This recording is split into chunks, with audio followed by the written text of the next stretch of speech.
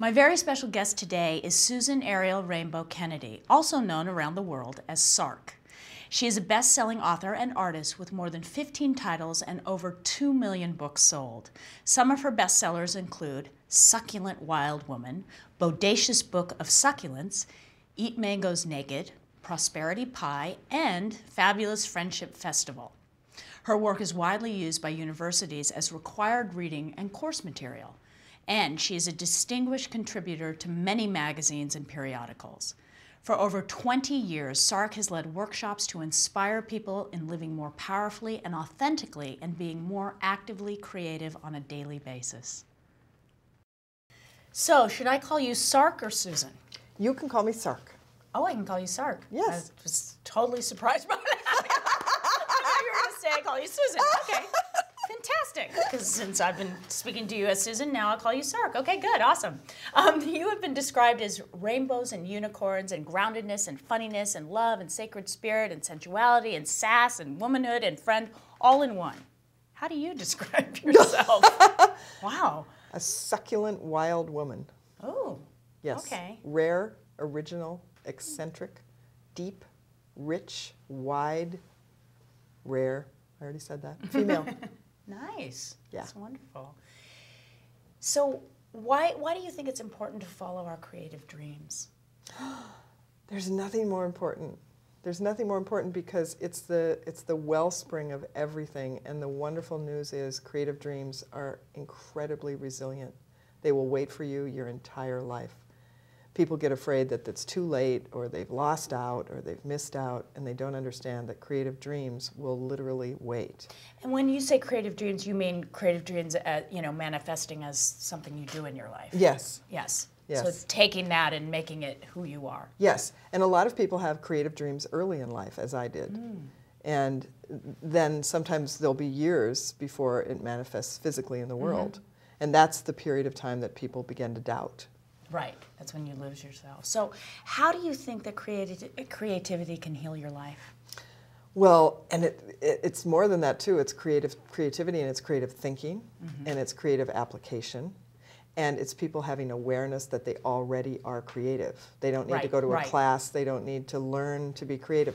Every parent is one of the most creative people we have on the planet. If you spend the day with a 2-year-old and you're not creative. Right, true. So I've heard that you advise people to do things badly. Isn't that kind of counterintuitive? Well, most of the best stuff is counterintuitive.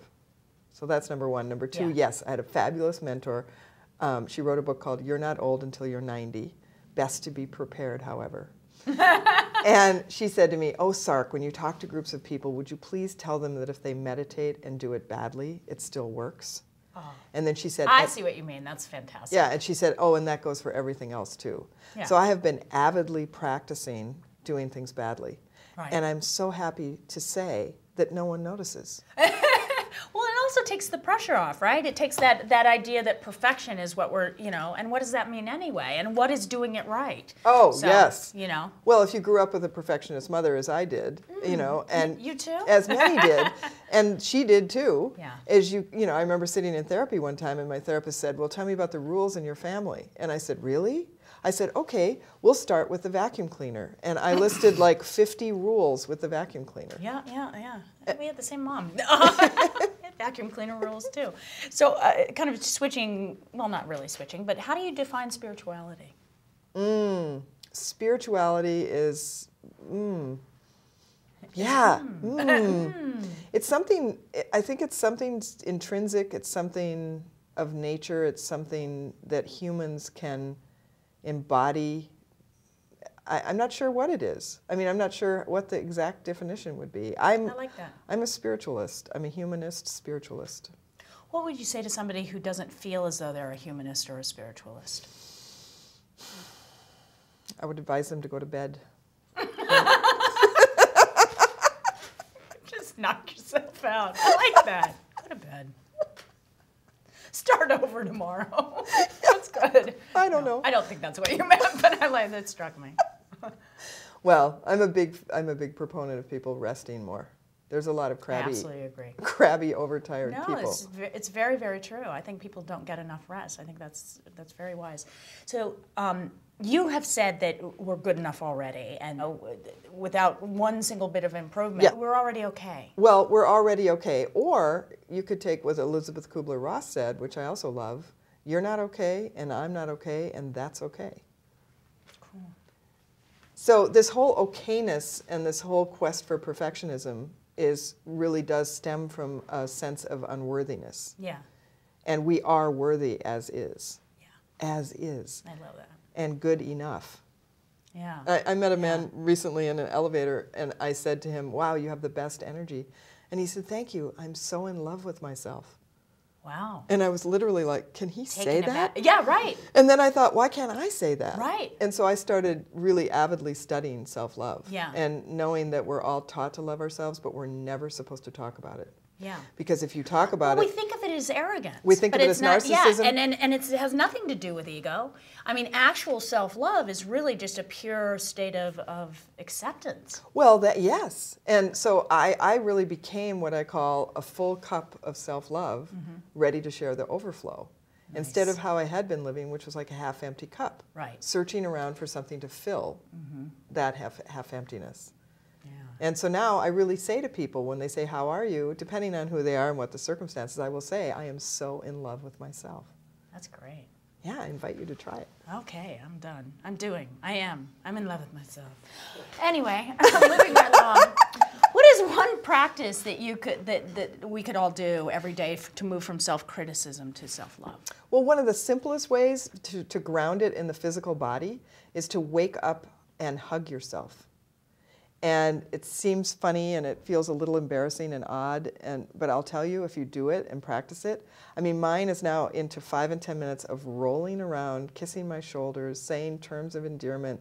By the time I get out of bed, all my endorphins have risen. I feel like 10 good friends have hugged me, and I am that full cup of self-love ready to share the overflow. What does spiritual film mean to you? And can you tell me some of the films that have been your favorite films of transformation? Oh, I'm a transformation nut. I mean, I really am. And I realize that all the films that are my favorites are just major transformational vehicles. And that's what spiritual film means to me. Right. And so probably on my all-time favorite movie is Resurrection with Ellen Burstyn. Yes. Beautiful film. Yes. Yes. And then Enchanted April. Yes. Joan Plowright. Oh, yeah. Unbelievable. Yeah. That's great. And then Auntie Mame with Rosalind Russell. Wow. Wonderful selection. That's great. Do you see films as a way, as an opportunity for social connection? Oh, absolutely. I mean, I think people share their vision through films with each other. I mean, people say, you can see so much about someone from their movie choices and what they say about the movie. Yeah. And then they have conversations with other people that, and then you can get into a spiritual dialogue. Absolutely. So who do you watch films with and where? I usually watch films alone. Oh, interesting. Yeah, I am so scooped into the mystery and magic and spirituality of the film that I can't necessarily share it.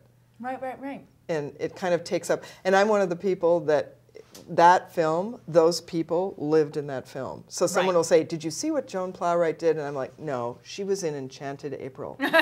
Like, she was. That's who she was in that movie with that cane. And and of course I've seen her in other things, but then I have to refer to that. Like, she lives inside of that film. Oh, that's beautiful. Hey, you're a great audience. I'm going to send you all my movies. So if money, talent, and time were absolutely no obstacle, what kind of film would you make? Oh, wow. That's a great question. I would make a film about creative dreams and the miracles that I have witnessed and seen people manifest. Yes. That's great.